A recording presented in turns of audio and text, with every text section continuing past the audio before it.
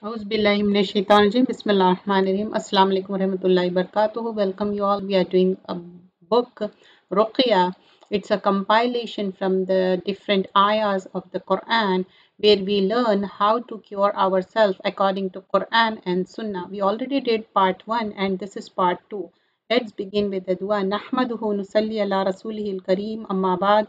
Auzubillahiminash-shaytanir-rajim. Bismillahir-rahmanir-rahim. So we were doing about envy and evil eye. Evil eye comes from a resentful and malevolent envy that is manifested by casting a gaze, stare or look that is envious and ill-wishing. An envier causes harm or misfortune to an unsuspecting person through his eyes without needing his hands or tongue. The intensity of the effect differs according to the weakness of the victim and the power of the envious, jealousy, hatred, and anger. Messenger of Allah sallallahu alaihi wasallam said, "The evil eye is true. It's a haq. It's a fact. It's going to happen. If anything could outdo the decree, it would be the evil eye." And this is in Muslim. He also said, sallallahu alaihi wasallam, the evil eye is true. It can cause a mountain to collapse. This is in Ahmad. And also he said, most of those who die among my ummah do so after the will and the decree of Allah subhanahu wa ta'ala because of the evil eye. How to protect oneself from evil eye? Recite the sunnah morning and evening askar.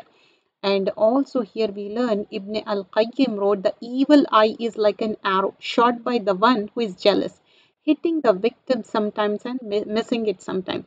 So the victim is uncovered and without the protection of the asgar, and then he definitely will be affected by it. But if the victim is taking precaution through the asgar, then it will not affect him. Rather, it may happen that this arrow is returned back to the envier, like you are doing morning, evening askar, you are very regular in your salah, and so on and so forth. And also, we should remember, say, mashallah, on one own's blessing and possessions. See blessings from Allah subhanahu wa ta'ala. Example, Barakallah fikum, lakum, alaykum. Prophet sallallahu alaihi wasallam said, whoever amongst you sees something in himself or in his possessions or in his brother that he likes, let him pray for the blessings for it. Because the evil eye is the real. This is in Hakim. To avoid dangerous envy, a believer should be kind, courteous to people. Salam should be spread. Salam is like a greeting and peace. And gifts should be given to the families and friends. Displaying lofty manners will be dispel the jealousy of the others and remove evil desires from their hearts. When talking about gifts, to giving the family, sometimes we ignore our family and give more gifts to the friends. That is not right, because family has the haq. Family has two rights, because they are blood relative, and also Allah love to whom we give the gift. Conceal your good. Do not share or spread any good news about yourself except to those who rejoice at your good fortune. Because if you are sure about the family who will be happy, like it may be immediate family, sometimes in your own siblings, if they have less and they sometimes go into the complex, or sometimes it is better to hide, because if you say something which may hurt their feelings, and they may feel that if they don't have that thing, they may feel bad. So you have to be careful when to what to say. And this may even include families and relatives, since it can be those closest to you whose envy can cause you the most harm. Messenger of Allah sallallahu alaihi wasallam said, resort to concealing the fulfillment and success of your needs, for really everyone endowed with a blessing is envied. Tabrani. Messenger of Allah sallallahu alaihi wasallam supplicated with the following words for his companion who was afflicted with the evil eye. Allahum azhib anhu harraha wa bardaha wa wasabaha. This is in Ahmad. Seeking protection for children. Since young children are unable to recite Ruqya, parents should always recite Ayatul Kursi and three whole surahs, and also make sure your children learn it and they do themselves. Messenger of Allah sallallahu alaihi wasallam used to seek Allah's protection for Hassan and Hussein radiyallahu anhuma by saying, "Uizukuma bikalimatillahi tammati min kulli shaitani wahama wa min kulli ainin lama." This is in Bukhari. How to treat the evil eye? The Evil eye is very common. Imam Ahmad said, rarely will a house be found without anyone being affected by the evil eye or jealousy.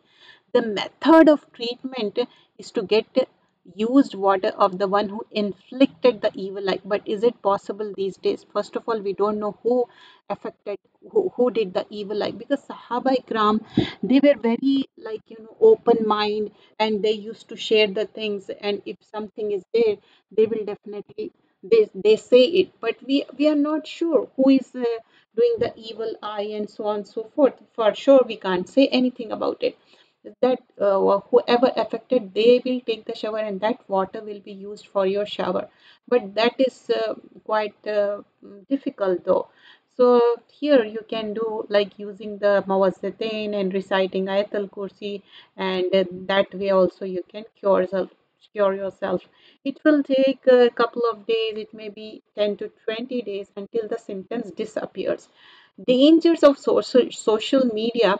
Already I discussed a few matters in part 1. Why I'm repeating this? Because this is spreading like anything. Social media has become an integral part of today's life. Unfortunately, it has made us much vulnerable to evil eye.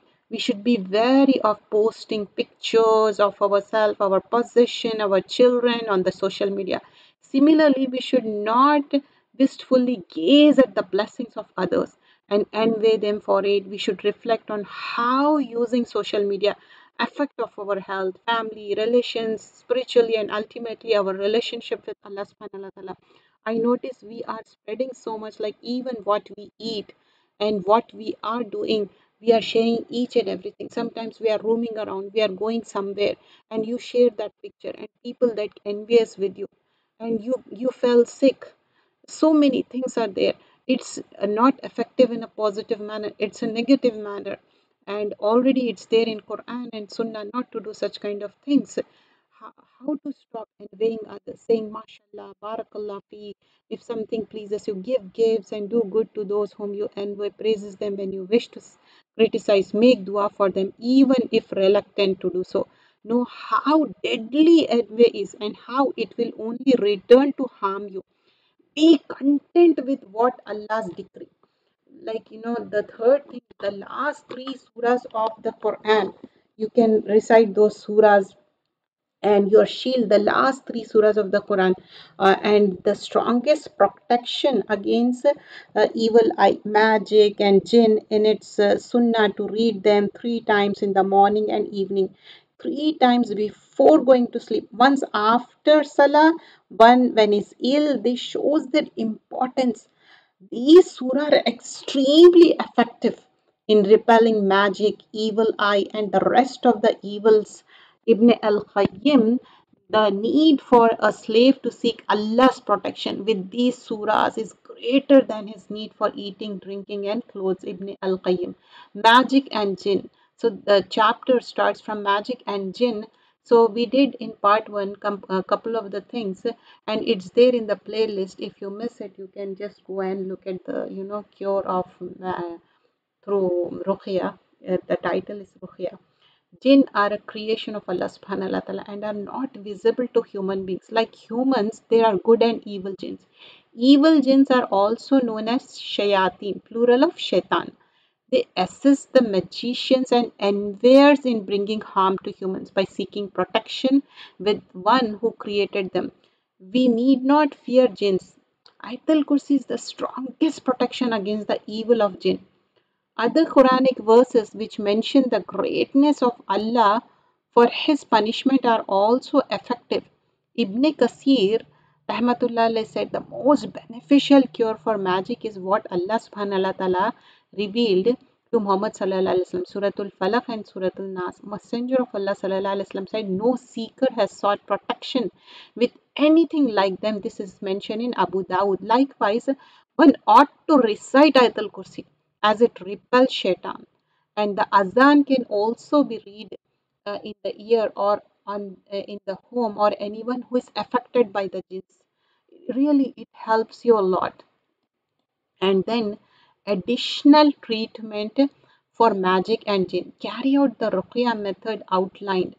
alongside the Ruqya ayah, one should read Surah Al-Baqarah, as Messenger of Allah sallallahu alaihi wasallam said, whoever recites Surah Al-Baqarah, shaitan will flee away and magic can't take place. So take a ruqya, bath with cedar water, grind even green cedar leaves. Cedar leaves, if you Google it, you'll get it, and online you can order and get it yourself, and it will help you. It is from lotus tree leaves, and soak them in the water. Recite ruqya on its mixture. Take 3 sips from it and then bathe with the remaining water. This method has been mentioned by Ibn Hajar, who quotes Wahab bin Munabbi Rahmatullah alayh as having mentioned this. This process can be repeated daily until one is cured by the will of Allah subhanahu wa ta'ala. So here, let me explain you. This cedar leaves, you can order it. When you get the cedar leaves, what you have to do, you have to recite this, like you have to mix it in the water. Sometimes, some people, they bring it and they grind it, and some people they mix in the water. Some people, what they do, they make a, like a, how you make tea.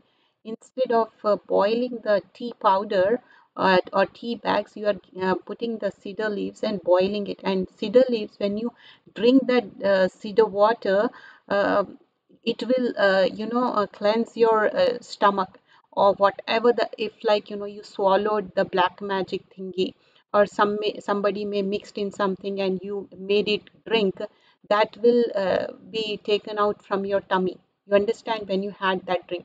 But before that, you bring that and keep everything ready, like olive oil, water, and like sana leaves, cedar leaves or sana leaves. You can look for sana leaves also, it's the same thing. And different lotions, what you want to use it, keep it, and make sure that open the lid when you recite the ruqya, and drink senna water. Senna should be boiled in the water and left to cool. It's not like you're drinking it hot. When you are reciting ruqya, that time you have to keep all this thing ready. Honey can be added to this mixture. Ruqya should be recited on this mixture and then drink on empty stomach first thing in the morning. This can be done for 7 days. As I mentioned before, 3, 7, 11, your wish, or 9. And also you can do cupping, hijama, especially on the parts of the body that are in pain. This can be repeated as necessary. Rub oil on the head and the body.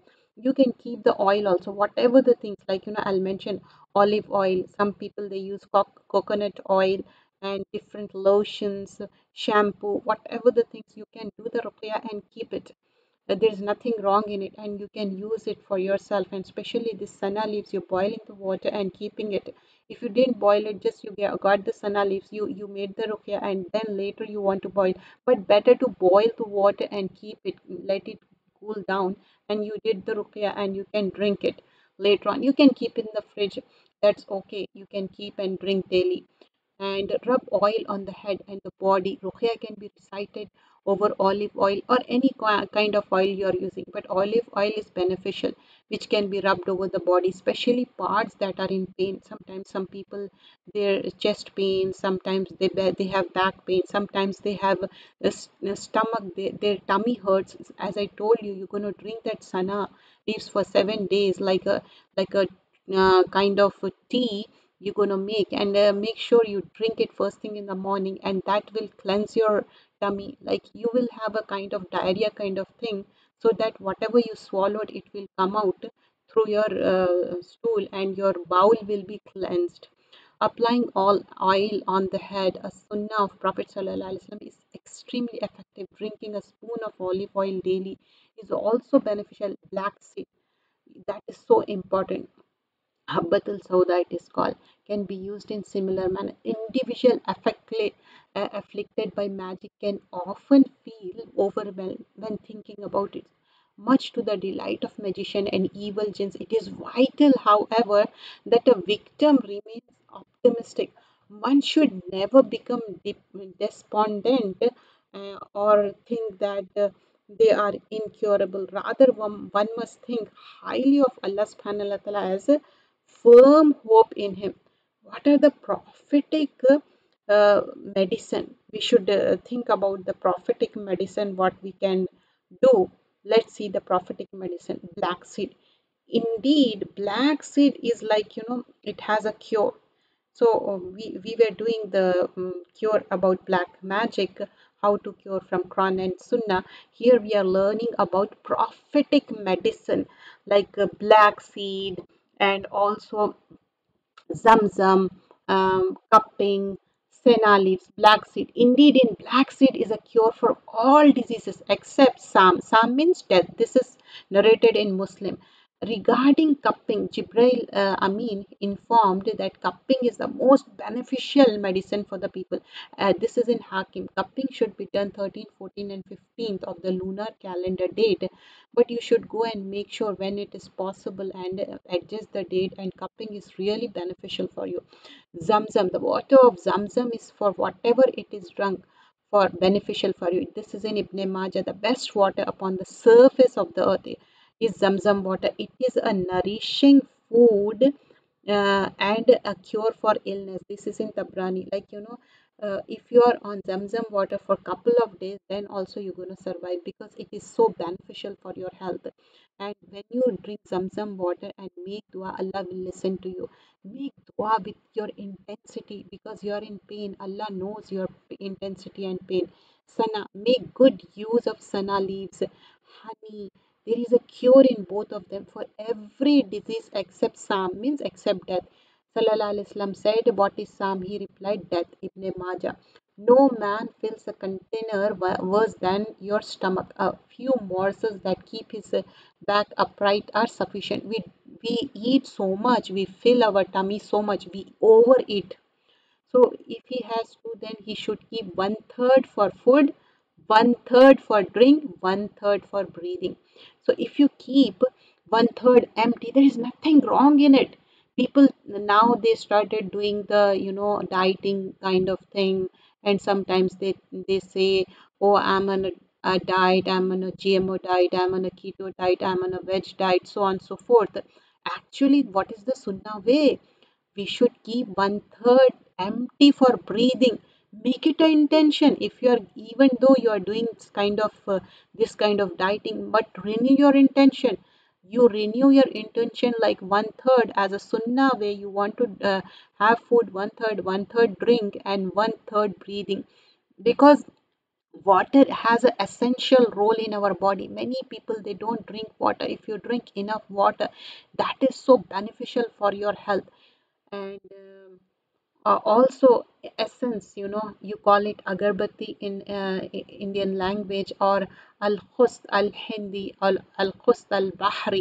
Treat with the Indian essence, for it heals 7 diseases. It's to be sniffed by one experiencing throat trouble, and to be put in one side of the mouth of one suffering from pleurisy. This is in Bukhari. The best medicine, you may treat yourself without coughing. And sea essence, ajwa dates. Whoever eats 7 ajwa dates in morning, either magic, poison will harm him that day. It will not affect you. This is in Bukhari. Even if a snake is biting, or you had by mistake drank the poison, but if you had 7 dates, 7 ajwa dates in the morning, nothing can affect you. This is in Bukhari. Albina, a barley broth. Aisha radiyallahu anha used to recommend talbina for the sick, for the bereaved. She used to say, I heard Allah's Messenger sallallahu alaihi wasallam saying, Talbina brings comfort to a sick person heart and relieves some of their sorrow and grief. Honey, there emerges from their bellies honey bees, drinking varying in colors, in which there is healing for people. This is in Surah Al-Nahl, ayah number 69. Honey, but make sure you drink the honey first thing in the morning, and that too organic one, not the which has more sugar in it. The things which are common question: can anyone do ruqya, or is it only for certain people? Q&A. What are the, let's see different Q&A. So here we are regarding ruqya. What are the different Q&A? Can anyone do ruqya, or is it only for certain people? There is a misconception that ruqya is exclusively to certain individual. Ruqya one should be performed by every Muslim. Is reciting Ruqya better than listening to it? One should recite themselves if they can do so in the proper manner. However, Ruqya may be need to be done for long periods of time. One may be unable to recite for such duration. One can therefore listen to Ruqya audio or have someone recite over them. Your recitation is not good, or your recitation is good, but reciting longer time make you feel tired. First and foremost, recite yourself. If you can't, then ask your own family members to recite. If they can't, even their recitation is not good, or they get tired, or they don't have time, listen to the nice qari, either by wearing the headphones. If you're not wearing headphones, give time and listen it carefully. Spend time on it. How long should the ruqya be recited or listen? Listen to ruqya for few hours a day, again and again. At least start from 30 minutes, then exceed to 1 hour, depending on your condition. Ideally, one should stop other activities, focus on the ruqya until they get better. This may take few days. Sometimes it may take longer time or shorter time. There is no thing like quickly. It will take some time depending on the severity, illness, magic, evil eye, all the things. Next thing, reciting or listening to Ruqya is not making a difference. Reciting or listening to Ruqya is not making difference. Then one should question their yaqeen, conviction, and niya, intention. One should also do istighfar, seeking forgiveness from Allah subhanahu wa ta'ala, as there may be a sin which is preventing Allah subhanahu wa ta'ala help. Istighfar opens all closed doors. But closely examine, is there anything wrong? Maybe something, maybe pictures in your home, maybe some pet, maybe the like dirt or some filth in your home. Sometimes what happens, because of the pets, smell is there in your home, and smell will not allow angels to enter the home. And intention matters, like you are putting the charms and ta'weez and all those things. Remove all those things, and one should do istighfar even though these are the things not there. Why it is not happening? Allah knows what is preventing. Maybe you grabbed somebody's right, or maybe something is wrong. Allah knows best. Do istighfar. Istighfar will open all closed doors. How does one know if they are inflicted with the evil eye? The best gauge for knowing whether one is afflicted is the Quran. Nothing can hide from the powerful and supreme words of Allah subhanahu wa ta'ala. One may feel pain while reciting or listening to Ruqya. When you are reciting or listening to the Ruqya, one may also feel restless or scared. Other symptoms may include itching, vomiting, diarrhea, fever, sweating, urge to urinate, feeling sleepy. If these symptoms arise, continue reciting or listening to Ruqya, especially the ayah that exacerbate these symptoms. If you are listening ayah again and again, for example, you are listening to Suratul Fatiha again and again, and it make your cases more worse, then listen and listen. Inshallah, gradually you will improve. Like itching or vomiting, it's good. If it is vomited, it means something is coming out. Sometimes it may happen diarrhea. Sometimes you are feverish, you are sweating a lot, or you are urinating, feeling very sleepy. These are the symptoms. The person afflicted refuses to recite. If he or she is bewitched, they refuse to recite the Ruqya, even they don't pray regularly, and they are very lazy and lethargic. One who does not want to listen to Ruqya should be compelled, as shaitan is stopping them from seeking treatment. If it's still difficult, then one can recite on their behalf, blow on the water and oil. The afflicted person should be made to drink and use this. You know, the person afflicted refused to recite or listen to the Ruqya. So what should you do? One who does not want to listen or Ruqya should be forced, because shaitan is stopping him or her from seeking treatment. If it is still difficult, then one can recite on their behalf, blow on the water and oil, make them drink and apply that oil and all the things. As I mentioned before, sana leaves, everything, make sure they drink and have it. Should illness be treated with ruqya only? Magic and eye can often cause physical illness. Underline this. Magic and evil eye can often causes physical illness. These needed to be treated medically alongside the ruqya. It can be any kind of medical condition, whether cancer, brain tumor, any kind of disease. You have to go through the treatment, and it is quite possible it started with spiritually, then it occupied physically. Sometimes some people, they have hole in their heart. First it start with the spiritual, then they had hole in their heart, they have to go through the surgery. So, along with the conventional medicines, one should adopt a healthy lifestyle, implement the sunnah prescription of eating less but more wholesome food. You know, people, they have bad habit of taking junk food, nice, good food consumption, and means to obtain it should be halal. After ruqya, one may feel weak. Eating foods which are high in energy, including talbina, barley porridge, is therefore helpful. One most important thing, when you are taking anything, eating or drinking, make sure you say Bismillah. Many times it happens because you are not saying Bismillah, you are consuming the things, but still you are empty stomach. You are not getting the food in your tummy. Is there any specific ayah in the Quran that have more impact? Yes, of course, it can be. The Quran has many ayahs of Ruqya. The strongest are Suratul Fatiha, Ayatul Kursi, and last three surahs of the Quran. That is Suratul Ikhlas, Suratul Falaq, and Nas. Listen to this for hours if possible. Make sure you take out time and spend more time over there.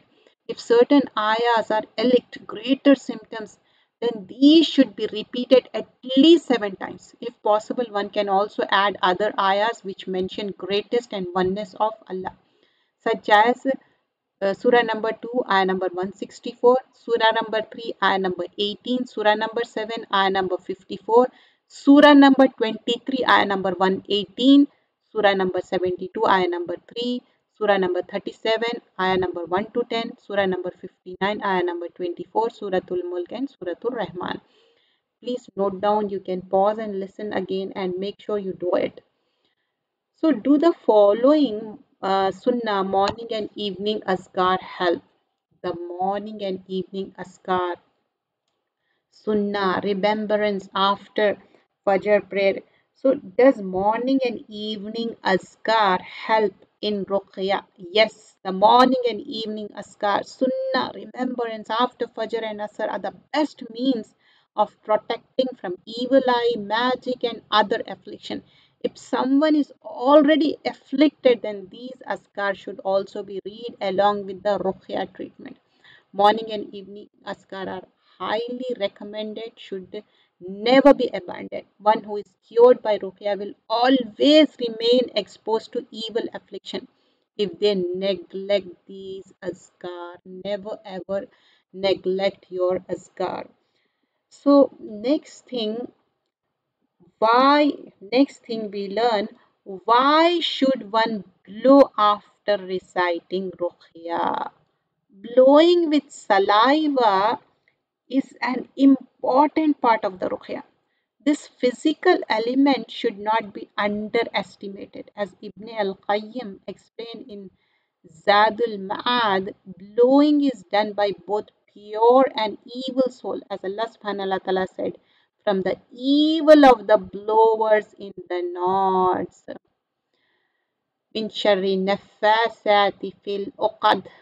Surah number 113, ayah number 4. So those who do magic, tie knots and blow onto them words of magic, mixing them with the saliva which work on the victims, even in their absence. However, the pure souls countered this by blowing with the powerful words of the Quran. This is because the pure soul and the majestic words of Allah subhanahu wa ta'ala will overcome and destroy this magician, evil jinns and enviers. So the next thing we learn about what is a ruqya bath. A ruqya bath is where one baths in water that has been recited upon. Whistle reciting ruqya over the water. One should keep their mouth close to the water, breathe into the water and repeatedly blow over it. Bath should be done daily for positive results. For more severe affliction, daily bath should continue until symptoms subside. And this ruqya bath, make sure you have the regular bath. After that, whatever the ruqya you read and keep the things like, those sana leaves, oil, all those things, and that water, the reading ruqya water, that water you're going to use on your body. But make sure first you have the regular bath because that will remove your filth. And now just you are passing the water from head to toe and collect that water in some container and throw in the garden. Make sure that you do. So having complete reliance upon Allah subhanahu wa ta'ala for ruqya, this is so important. Abdullah bin Abbas radiallahu anhu said, one day I was behind Muhammad sallallahu alaihi wasallam on the camel. He said to me, son, I will teach you some words. Be mindful of Allah subhanahu wa ta'ala. He will be mindful of you. Be mindful of Allah subhanahu wa ta'ala and you will find him in front of you. When you ask, then ask Allah. When you seek help, then seek help from Allah. Know that if the nation gathered together to benefit you with something, they would only benefit you with something that Allah has already written. Means what Allah has written, only that will benefit. Nation can't benefit you. If they gather together to harm you with something, they would only harm you with something that Allah had already written against you. The pens have been lifted and the pages have dried. This is in Tirmidhi. Means we should believe in the qadar. Whatever is written in our taqdeer, in our qadar, that will happen. So we should try and tie the camel. We should do the ruqya. We should completely do with the conviction and do the tawakkul ala Allah, reliance upon Allah subhanahu wa ta'ala. I'll leave it on Allah. But have complete faith on Allah subhanahu wa ta'ala. When Allah wills, you will be cured. If you are not cured in this world for some reason, Allah knows best.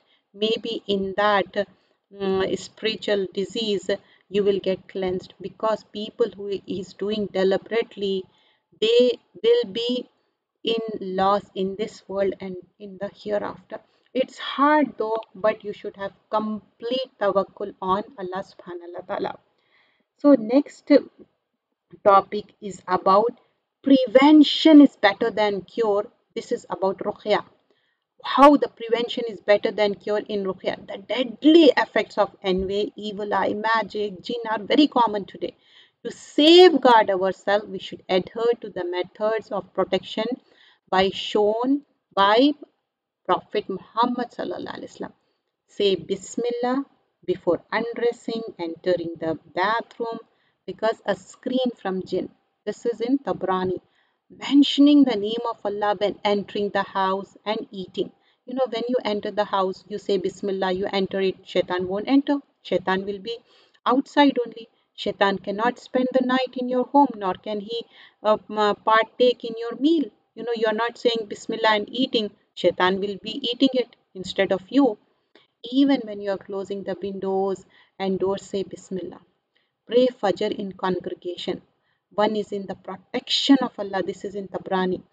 Bismillahi tawakkaltu ala Allah wa la hawla wa la quwwata illa billah. Then leaving the house. This is a source of guidance and protection, and devils cannot get to you. Abu Dawood. And La ilaha illallah wahdahu la sharika lah. Lahul mulku wa lahul hamdu wa huwa ala kulli shayin qadir. Saying 100 times in the day. you will be safeguarded against the shaitan on the day till the evening. If you say this 100 times in the morning, you are safe till the evening. If you say evening, you are safe till the next morning. So this will, no evil eye, no jinn, no kind of magic will affect you. What else? 10 times saying La ilaha illallah wahdahu la sharika lah, lahul mulku wa lahul hamdu, yuhyi wa yumeet wa huwa ala kulli shayin qadir. Only two words are different in this, rest is the same. Reciting 10 after Fajr and Maghrib, it will be shield for you against all repulsive things, and you will be guarded against the shaitan. This is in Ahmad. And what else? Saying Ayatul Kursi, Allahu la ilaha, morning and evening and before sleeping. Protection from the jinn. This is in Bukhari and Tabrani. Saying all the Qul hu Allahu ahad and Suratul Falaq, Suratul Nas and Suratul Ikhlas. All 3 times in the morning and evening. It will suffice you in all respect. This is in Tirmidhi. What else? Bismillahillazi la yadurru ma'asmi shay'in fil ardi wala fis samai huwa samiul alim. 3 times in the morning, 3 times in the evening. It is there in the morning and evening askar. Nothing will harm you. This is in Tirmidhi. What else? Amana Rasulu bima unzila. The last verses of Surah Al-Baqarah 285 and 286 you should recite before sleeping. Don't forget, this will suffice you. This is in the Bukhari. Hasbi Allahu. This is in morning, evening askar, and make sure you recite it. This is in Abu Dawood. Hasbi Allahu la ilaha illahu alayhi tawakkaltu wa rabbul arshil azim. This is in Abu Dawood. These are the last verses of Surah Tawbah. How many times you have to recite? 7. And all the askar I mentioned, whether it's 3 or 7 times.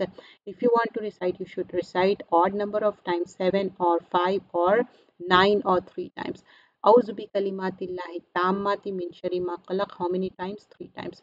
You will be protected from insects, stings, all this. Jazakallah khairan kaseera. May Allah protect us all. This was the Ruqya Sharia through Quran and Sunnah way.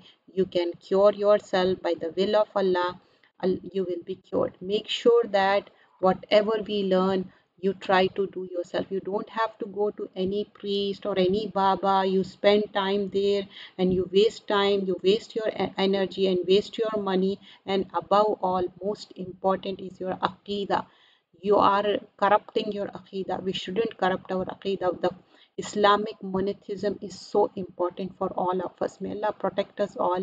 If you have any questions regarding this Ruqya Sharia or anything, if you are affected or so on and so forth, please do ask me question, because I already completed a book called Sword Against Black Magic by Abdus Salam Bali. Inshallah, I'll add it to the playlist. Jazakallah khairan kaseera. Subhanakallahumma bihamdika.